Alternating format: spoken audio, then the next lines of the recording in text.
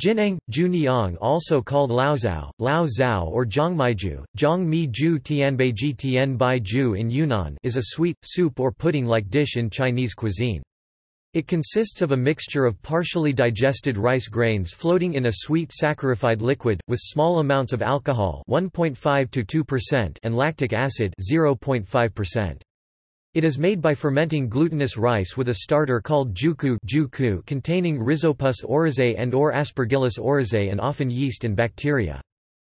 It was first developed as a byproduct of maiju production and generally speaking is partially digested and fermented rice from a young rice wine or vinegar ferment.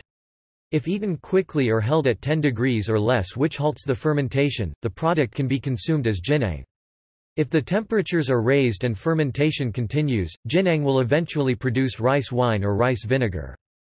Jiuniang is most commonly made and consumed in the winter, where fermentation can be halted easily. Often jiuniang is translated to rice sauce or even rice wine due to its alcohol content by Western Chinese retailers. It is often made with sweet osmanthus flowers and the dish is called guihua jiuniang. Guihua jiuniang.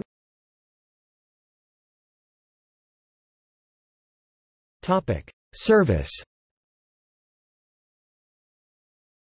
Jiuniang is often served together with small unfilled tongyuan during the Dongzi festival, a Chinese winter holiday dedicated to the ancestors. When served in such a manner it is called jiuniang tongyuan, Jiuniang tang yuan, or jiuniang yuanzi.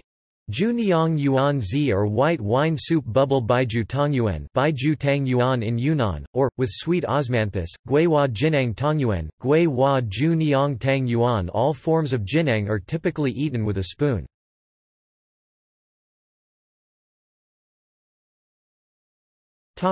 Similar dishes. It is very similar to the southern Vietnamese dish cam ro, which usually contains balls of rice. It is also similar to the Korean siki and Japanese amazake, although these are a bit thinner in texture and considered drinks rather than soups or puddings.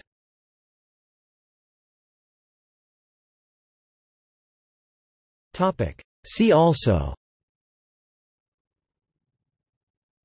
rice pudding, maiju, tapai, food portal.